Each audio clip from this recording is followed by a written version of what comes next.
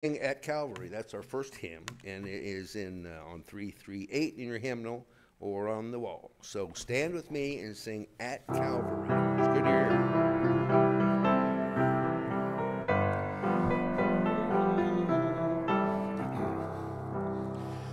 Years I spent in vanity and pride, carry not my Lord was crucified, knowing not it was for me he died at Calvary. Mercy there was great and grace was free, pardon there was multiplied to me, there my burdened soul found liberty at Calvary. By God's word at last my sin I'd learned, then I trembled at the law I'd spurned, till my guilty soul imploring turned to Calvary. Mercy there was great and grace was free, pardon there was multiplied to me, there my burdened soul found liberty at Calvary. Now I've given thee, Jesus, everything, now I gladly take him as my King, now my raptured soul can only sing of Calvary.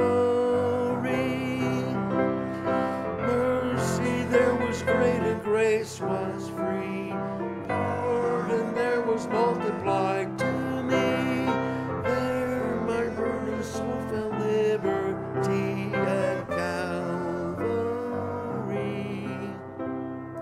Oh, the love that drew salvation's plan, oh, the grace that brought it down to man, oh, the mighty gulf that God did span at Calvary. Mercy there was great and grace was free, pardon there was multiplied to me, there my burdened soul found liberty at Calvary.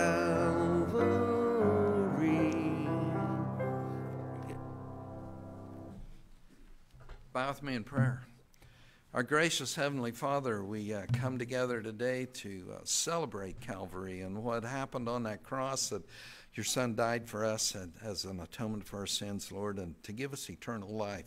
We just thank you for that. We thank you for the love that you give us, the grace that you give us that we don't deserve.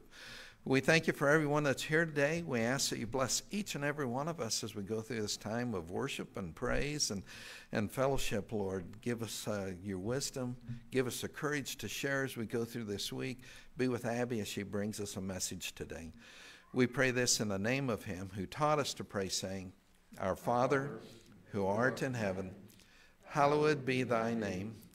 Thy kingdom come, thy will be done, on earth as it is in heaven. Give us this day our daily bread, and forgive us our trespasses, as we forgive those who trespass against us. And lead us not into temptation, but deliver us from evil. For thine is the kingdom, and the power, and the glory forever. Amen. You may be seated. We'll sing two more. We're going to sing 196 and 176 in your hymnal there. So remain seated. We'll sing those right together.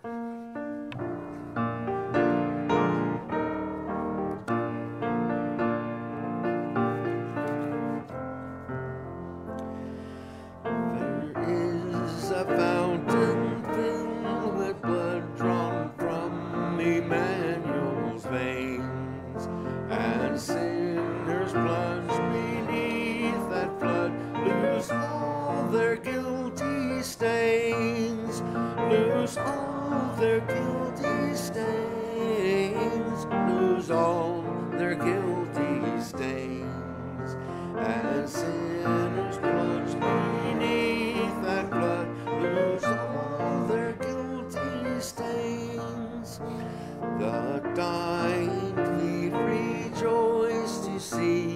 that fountain in his day. And there may I, though vile as he, wash all my sins away. Wash all my sins away. Wash all my sins away. And there may I, though vile as he, wash all my sins away. Dear dying Lamb, thy precious blood shall never lose its power, till all the ransomed church of God be saved to sin no more. Be saved to sin no more. Be saved to sin no more. Till all the ransomed church of God be saved to sin no more. Ere since by faith I saw the stream of flowing fountains roll, redeeming love has been my theme, and shall be till I die, and shall be till I die, and shall be till I die. Redeeming love has been my theme, and shall be till I die. When this poor lisping, stammering tongue lies silent in the grave, then in a nobler, sweeter song I'll sing thy power to save. I'll sing thy power to save. I'll sing thy power to save. Then in a nobler, sweeter song I'll sing thy power to save. Lead me to Calvary. Sing that one next. 176 in hymnal.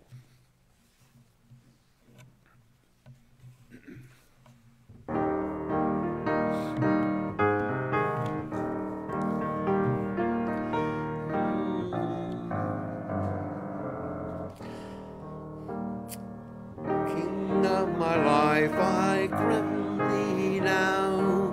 Thine shall the glory be, lest I forget thy thorn-crowned brow. Lead me to Calvary, lest I forget Gethsemane, lest I forget thine agony, lest I forget thy love for me. Lead me to Calvary. Show me the tomb where thou wast laid, tenderly mourned and wept. Angels in robes of light arrayed guarded thee whilst thou slept. Lest I forget Gethsemane, lest I forget thine agony, lest I forget thy love for me. Lead me to Calvary. Let me, like Mary, through the gloom come with a gift to thee. Show to me now the empty tomb. Lead me to Calvary. Lest I forget Gethsemane, lest I forget thine agony, lest I forget thy love for me. Lead me to Calvary. May I be willing, Lord, to bear daily my cross for thee, even thy cup of grief to share. Thou hast borne all for me. lest I forget Gethsemane, lest I forget thine agony, lest I forget thy love for me. Lead me to Calvary. That's right. As we move to a time of prayer, a couple of things. It's good to see Chris here today. She's been on our list for a while. She's hobbling around with that cane and what's that, kinetic tape? That she's got all over holding herself together, I guess. It's probably better than Gorilla Tape or duct tape or something like that. But it's good to see her today. Good to see Sarah with us after having her knee worked on and able to come back and share with us today. There is the one empty seat. I guess, luck would have it, there's no birthdays this week. Nobody to call. There's nobody to make the call now. So we glad to have Dawn's family with us today. Sorry for your loss. Let's go to prayer. Our good and gracious Heavenly Father, we just come to you today. You are our power. You are our strength. You show us your love. You show us your grace. We can come to you to be thankful for all that you do for us, for all that you provide for us daily through our lives, Lord. We thank you that you sent your Son to die on the cross for us, that we can have everlasting life with you. We just praise you for that. We lift up a number of things today, Lord. We lift up our country. It's just going through some trying times, and we just ask for your interference in all that's going on, and help us to have revival and bring our country back to praising you and loving you on a daily basis, Lord, throughout the country. We just look around the world at all the things that are going on through the wars and desolate things that are happening. And Lord, we just pray for your hand in all of those, that we know how you want them to come out. We know how that you know how they are going to come out, Lord. We just ask for you to be there among them. Just on a local basis, Lord, we just have a list of things, of people that need your touch, whether it's just your love, your care, doctor's wisdom, nurses' care, everything that's going on. We just pray for Don Mock's family.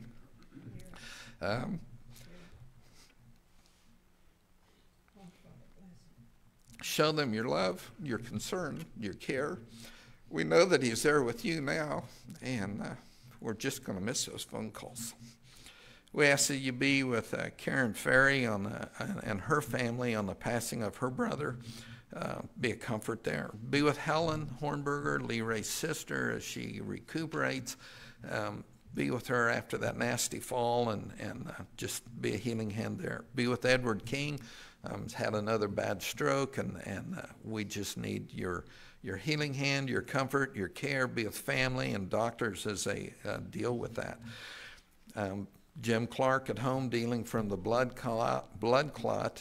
We know that recovery is there. We just ask for you to be with him. Jill at home this week after knee surgery. Help her to recover well, to get back on her feet and going strong. Sue Christensen recovering in Mound Ridge. Give her the peace that she is where she needs to be able to take care of herself and to get back home.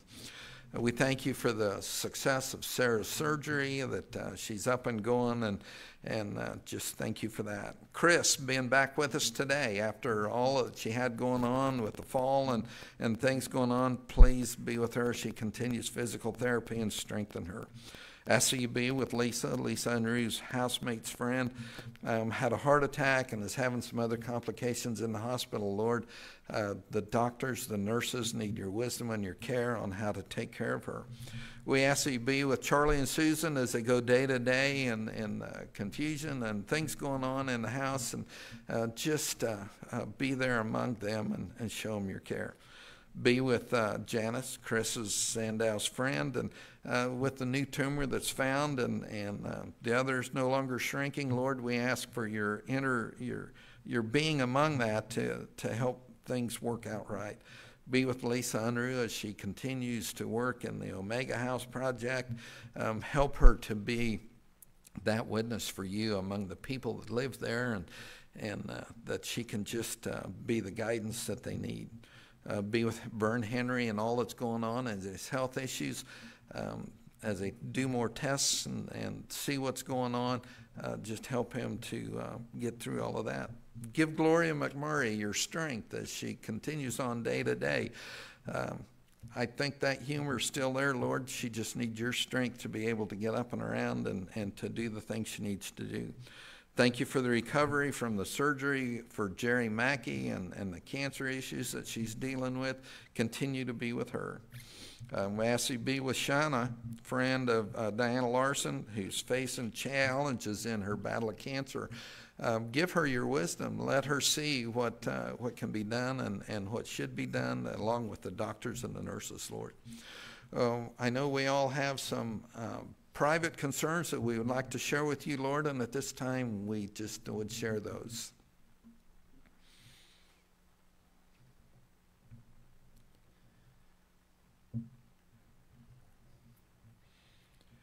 We pray all this in Jesus' name. Amen.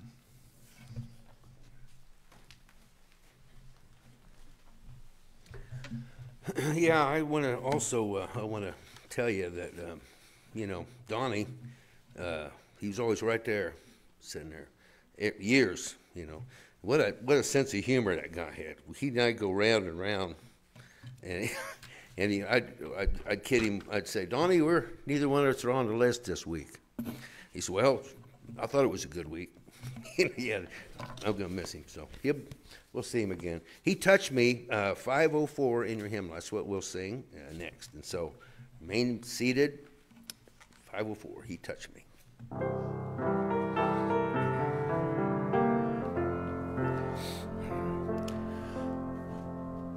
Gentle by a heavy burden, neath the load of guilt and shame, then the hand of Jesus touched me, and now I am no longer the same.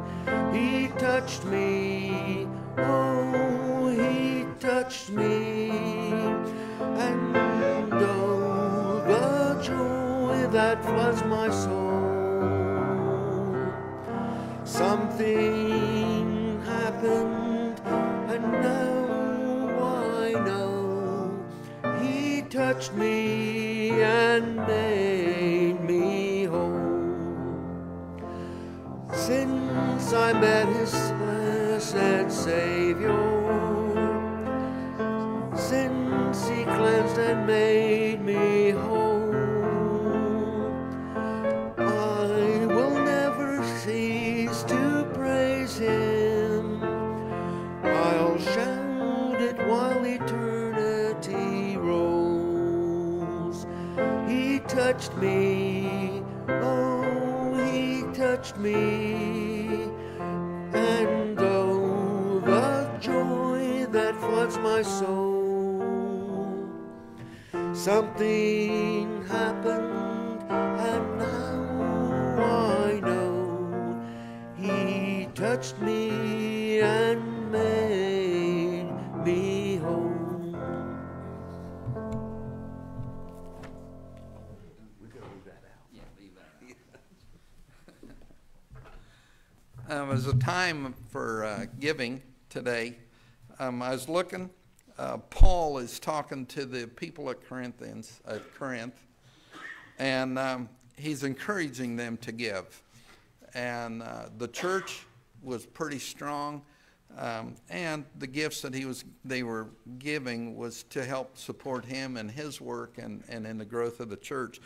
And in 2 Corinthians 8:7, it says, "But just as you excel in everything, in faith, in speech, in knowledge, in complete earnestness and in your love for us, see that you also excel in the grace of giving. Ushers.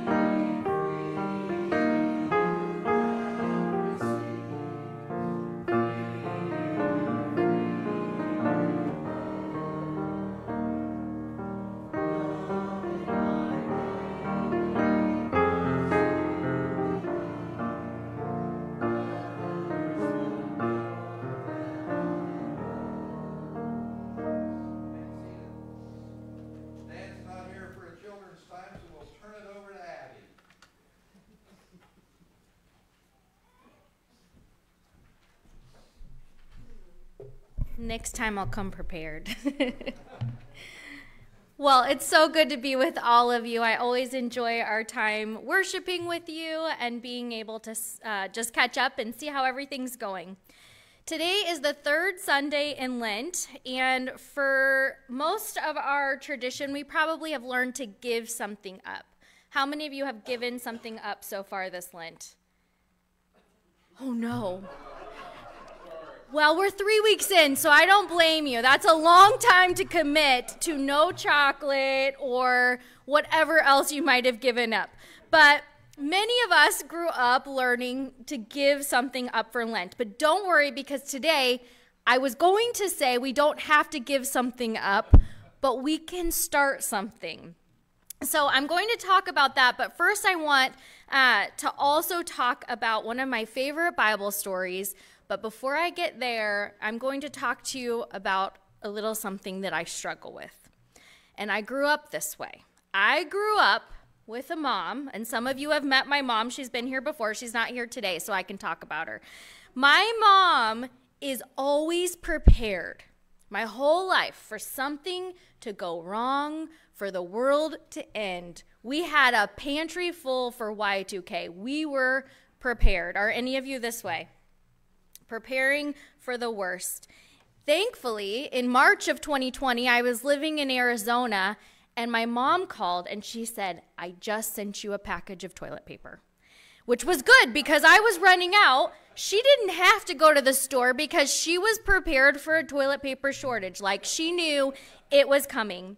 And so I follow in her footsteps. I tend to worry, I tend to stress, I tend to fear what might be coming or what could go wrong or what's going to happen. Last night, because I haven't preached in a while, I laid in bed and I thought, what time was church again? And I looked it up about 10 times just to make sure. When I first started preaching off of an iPad, I would print the sermon as well because I was worried. What happens if the iPad dies and I have to wing it? Well, we'll all find out, I guess. But I grew up learning to prepare for what could go wrong. And so I lay in bed at night and I worry about my friends and my family and my finances and everything that could possibly happen. And so I have learned as I've pastored people that there are those of us who worry, who are driven by fear. There are those of us who have shame, who are worried that we're not doing enough, that we're not doing it right, that we're missing something, that we're not producing enough, that we're not successful enough.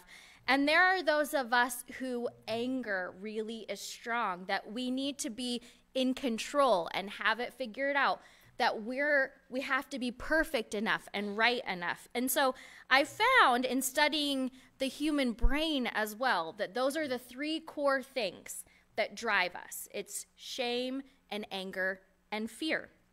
Those are the voices that tend to whisper the loudest in our minds. They tell us these false stories about who we are and what we need to do and how we should behave.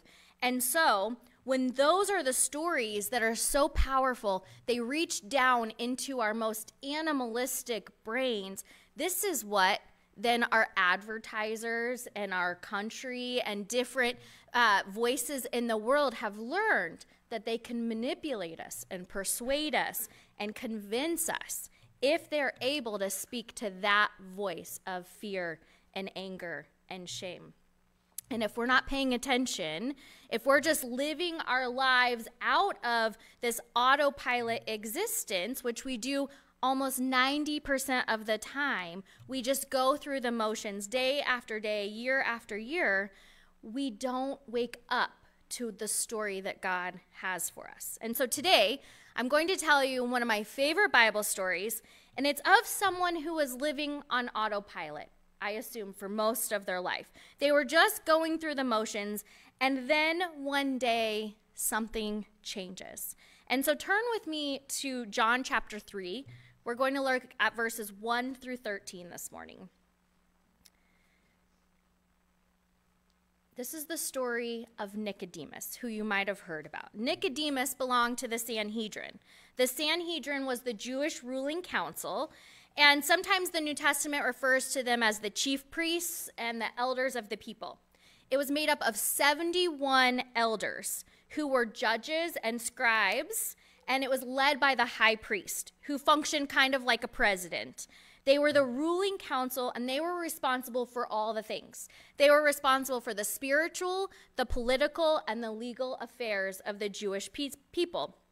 And they were the ones who charged Jesus of claiming to be the Messiah. They're the ones who accused Peter and John of heresy. They're the ones who met with Stephen on a charge of blasphemy, and they're the ones who met with Paul for violating the temple law. This is the ruling people of the Jews. It's the highest honor to serve on this council, and not just anybody can be on this council. But this is what you would have wanted your children to be. Instead of being a doctor or a lawyer or a farmer, you would have wanted your children to be on the Sanhedrin council.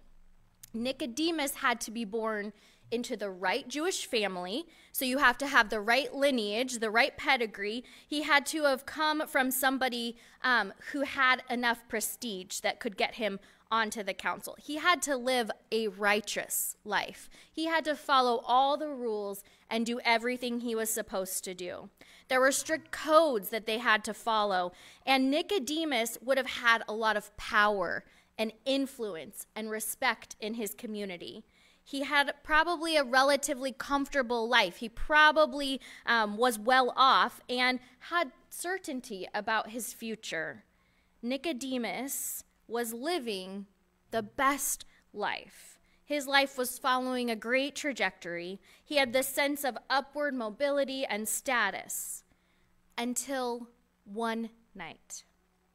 We don't have the backstory here. We don't know exactly what led to this moment that Nicodemus, we imagine maybe he was lying awake that night, just couldn't fall asleep, or maybe he'd been contemplating this for a while. Maybe he had been thinking about it. But one night he decided, under the cover of darkness, to find Jesus. Something shook him. Have you ever had this moment where everything all of a sudden you feel like it's changing, or there's something you just can't let go?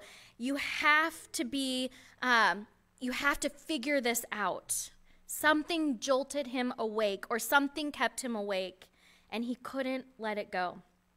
And so night is usually contrasted in Scripture with day. And so night, there's something here. He has to go under the cover of darkness because no one can know he's doing this. He couldn't go in the day where everyone could know what he was up to. So he goes under the cover of night and he says, "Rabbi, we know that you are a teacher who has come from God, for no one could perform the signs you are doing if God were not with him." Rabbi. He acknowledges Jesus from the start as Rabbi. He gives him a prestigious title, acknowledging his role and authority. And then there's no question that follows. You would imagine he's there in the middle of the night and he has a pressing question, but it's almost like Nicodemus can't even put the question together. It's as if this has been burning in him and he doesn't even know what he's there to ask now. And so Jesus says, "Very truly I tell you, no one can see the kingdom of God unless they are born again." And then he asks, "How can someone be born when they are old? Surely they cannot enter a second time into their mother's womb to be born." It's as if he's working really hard to miss the point here. And so Jesus answered, "Very truly I tell you, no one can enter the kingdom of God unless they are born of water and the Spirit. Flesh gives birth to flesh, but the Spirit gives birth to spirit. You should not be surprised at my saying, you must be born again. The wind blows where it pleases. You hear its sound, but you cannot tell where it comes from or where it is going. So it is with everyone born of the Spirit." You must be born again. You, Nicodemus, Jesus says, you who are a very intelligent man who was born from the perfect, prestigious family, who have this really great job, who follow all the rules and all the codes and do everything right, you need to be born again. And so Nicodemus, a man of birthright, a man who had everything, who had every privilege, if he had to be born again, that meant that he was going to lose everything he had. When I read this, I was struck when I realized that Jesus is telling this very religious man, this very righteous man, that he had to be born again. And never again does Jesus say this in Scripture. He does not tell the thief on the cross or the Samaritan woman at the well. He doesn't tell anyone that he heals. It is to the religious leader, the Pharisee, the man on the Sanhedrin council who followed all of the rules, who knew the Scriptures in and out. His physical birth was one to have been envied. His knowledge and accomplishments were to be praised. And he is the one who needs to be born again. I've spent most of my life reading and studying and understanding this is a message for new believers, for people new to the faith that need to be born again. But then when I read this text, I realized that this is actually a message for those of us who have been going to church, who have been reading the Bible, who have been attending Sunday school, who have been doing our best to give up things for Lent, maybe not us here, but other people who have given up things for Lent. We have tried to follow the Scriptures, to know them and to understand them. This is a message to Nicodemus. This is a message to us as followers of Jesus who have maybe been following for most of our lives. We are the ones that this message is for, that we must be born again. Jesus says to Nicodemus, "You should not be surprised at me saying, you must be born again. The wind blows where it pleases. You hear its sound, but you cannot tell where it comes from or where it is going. So it is with everyone born of the Spirit. 3 times, Jesus uses this Greek word pneuma, which means wind or breath or spirit. Nicodemus would have heard this message from Jesus, and it would have taken him to Genesis. It would have taken him to the creation story where God's Spirit is breathed into our lungs. Every breath that we breathe in is a gift from God. This word is 3 times wind, breath, spirit. We really don't know what happens to Nicodemus after he hears this. The story ends with us not knowing what he chooses to do next. We meet him 2 other times in the gospel. We meet him at Jesus' trial, where he fights to be sure that Jesus gets a fair trial. And then we see him again at the burial with spices in hand. But this story of Nicodemus wasn't told so that we would know what happens to Nicodemus. It was told so that we could understand the depth, the transformation required of us to be able to experience the kingdom of God. It's a story for us, church-going, religious Jesus followers, that we would have to remember that every breath we breathe is a gift of God. Nicodemus had lived the right life and knew the right people and said the right words and believed the right ideas and operated in the right system, and still he sought out Jesus to answer a question that he never needed to ask. We don't know where this goes, but my question for us today is, what will we do with this message? Because we can go about our lives living on autopilot. We can give up the simple things for a couple of weeks. We can give up chocolate or whatever it might be. But what we are called to do is change our hearts, to wake up to God's presence in our lives and in our world. When we're driven by fear and shame and anger, that's us just living on our autopilot existence.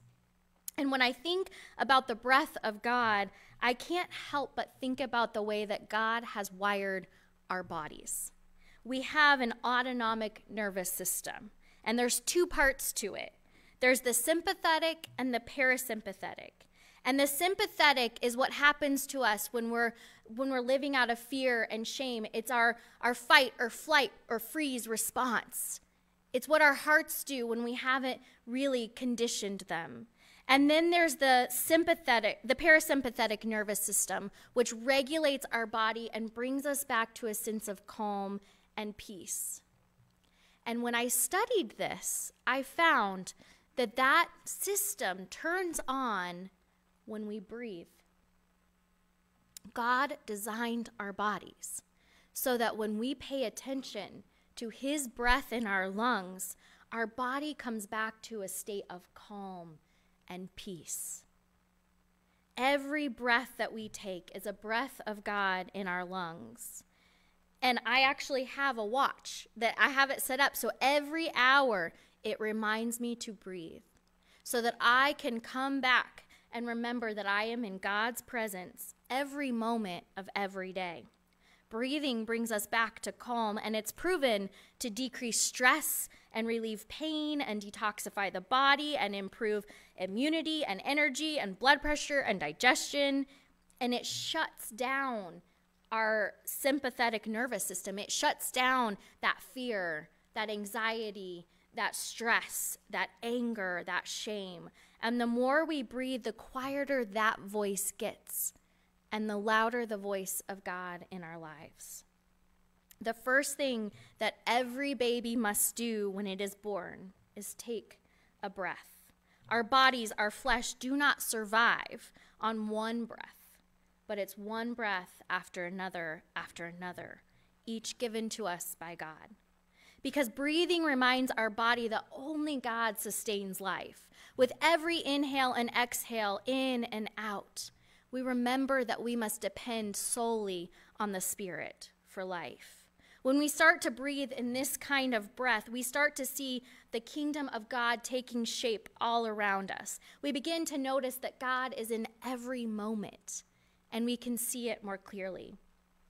In Lent, we want to give up habits and vices that aren't serving us, but it's good to replace those things to begin to put in a practice. And so today I wanted to teach you one of my favorite spiritual practices, and it's really simple and it's really powerful.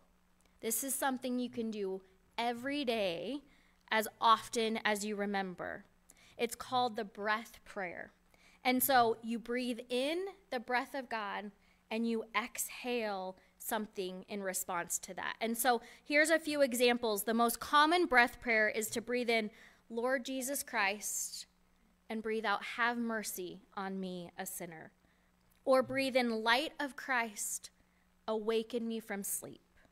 Or breathe in, spirit, breath of God, and exhale, fill me with your life.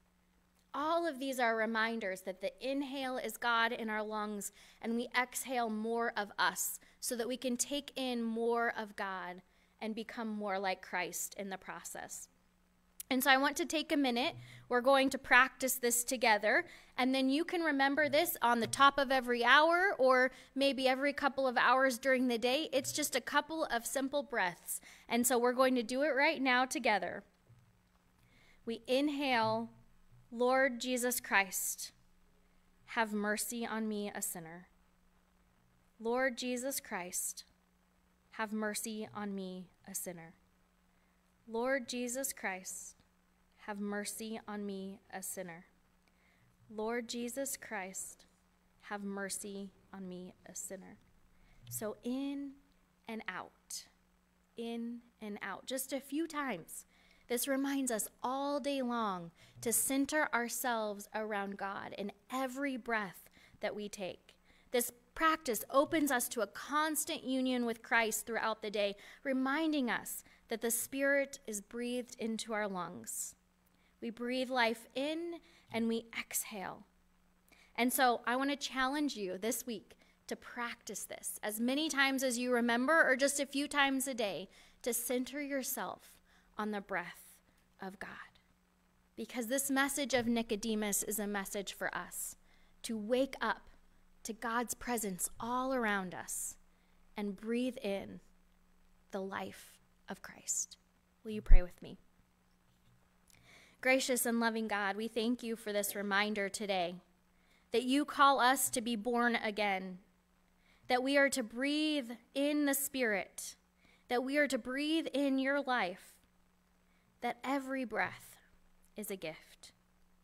God, go with us through this week as we continue in the practices of Lent and we prepare ourselves for the journey to the cross. We pray this in your holy name. Amen.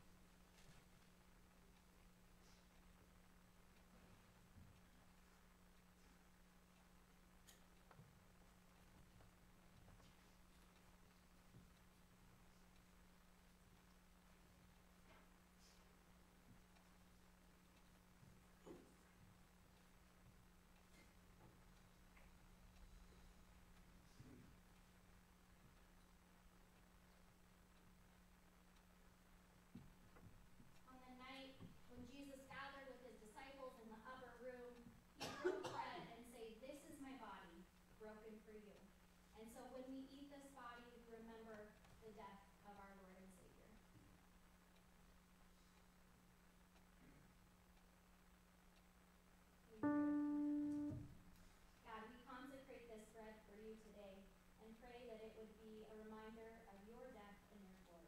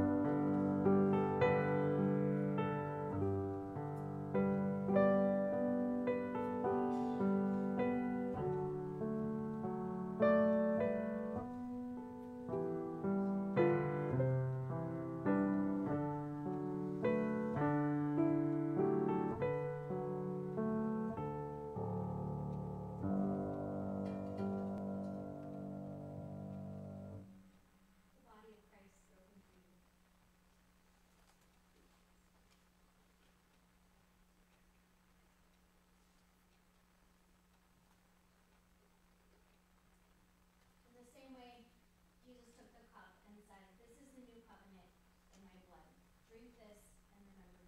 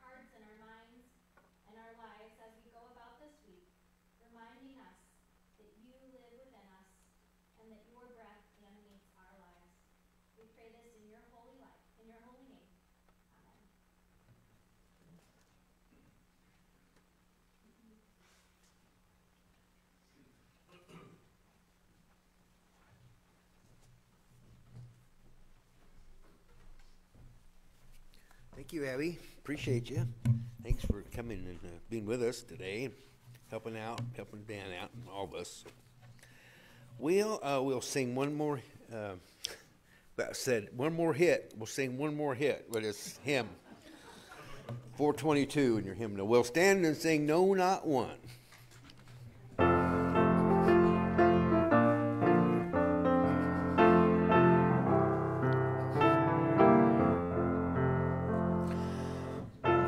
Not a friend like the lowly Jesus, no, not one, no, not one.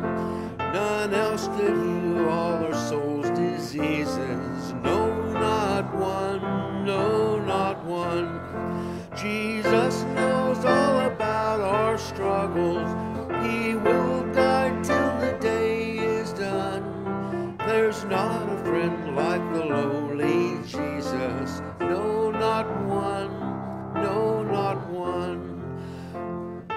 friend like him isn't high and holy.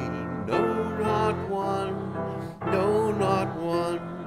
And yet no friend as meek and lowly. No, not one. No, not one. Jesus knows all about our struggles. He will guide till the day is done. There's not a friend like the lowly Jesus. No, not one. No, not one. There's not an hour that he is not near us. Near, not one. No, not one. No night so dark, but his love can cheer us. No, not one. No, not one. Jesus knows all about our struggles. He will guide till the day is done. There's not a friend like the lowly Jesus. No, not one. No, not one. Did ever saint find his friend forsake him? No, not one. No, not one. Or sinner find that he would not take him? No, not one. No, not one. Jesus knows all about our struggles. He will guide till the day is done. There's not a friend like the lowly Jesus. No, not one. No, not one.